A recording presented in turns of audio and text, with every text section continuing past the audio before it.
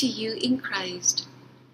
I am standing next to the statue of the Sacred Heart of Jesus in our Church of Santa Maria. Have you ever had a chance to gaze upon the Sacred Heart of Jesus? I have so many times.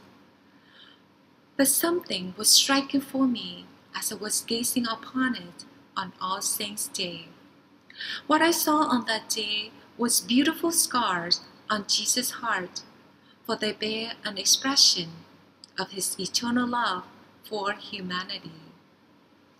On the Sacred Heart of Jesus, there is a circle of thorns that represent the crown of thorns that was placed on his head.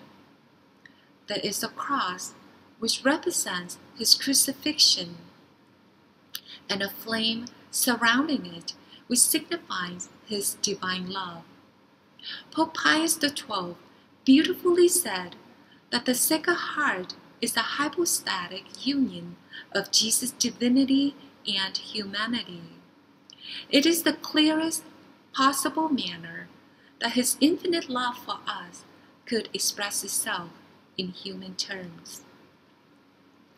When I look at the Sacred Heart of Jesus, it reminds me of the story of a young Buddhist man who was ashamed of the scarred appearance of his mother.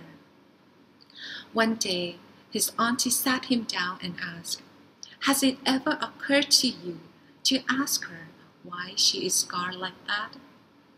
Then she explained, "When you were a baby, the hut was burning down, and your mother ran from the field to the house. She went inside, covered you up with her body. She protected you so that you could be safe and unharmed. That is why she has those scars, because of her love for you."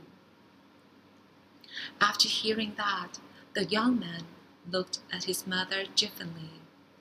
He realized that the scars on his mother's body are the expression of her love for him. Scars could be seen as beautiful when they express love. The symbol of the crown, the cross, the flames on Jesus' Sacred Heart are beautiful scars, for they are expression of his love for you and me. He loved us while we are still sinners, and by his wounds we are healed.